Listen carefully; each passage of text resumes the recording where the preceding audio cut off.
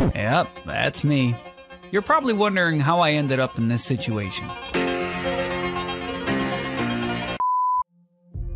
The itch started as early as my competitive swimming days. During this time, I felt on top of the world.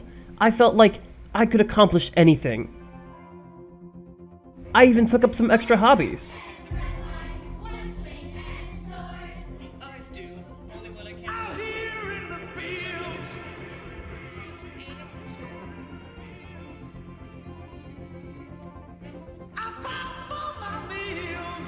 Over time, as I kept swimming, my itch became more irritated.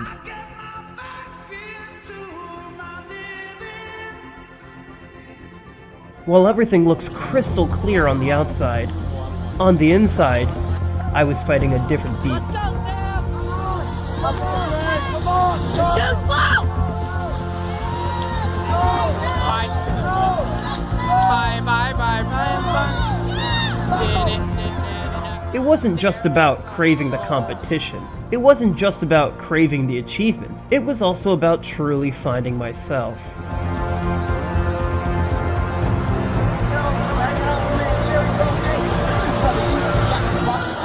Not just what I enjoy, but more importantly, who I am, who I want to be, what I really want to do.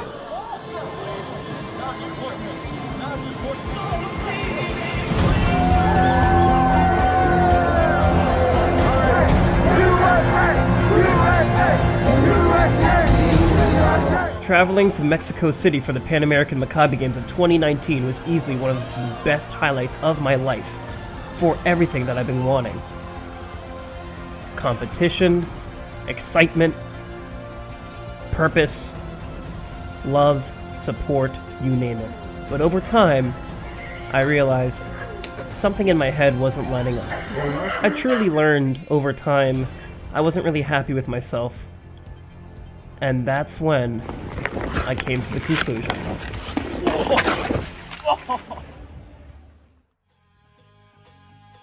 It took me many years of discovery and looking at myself to realize that I was trans. And as of making this film, I've almost been 2 years on HRT, hormone replacement therapy.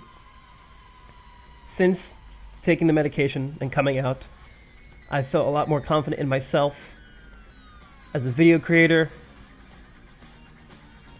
as an individual, as a person, as a woman, and now, finally coming back to my true passion of athleticism, I'm finding myself feeling great, not just mentally, but now physically too.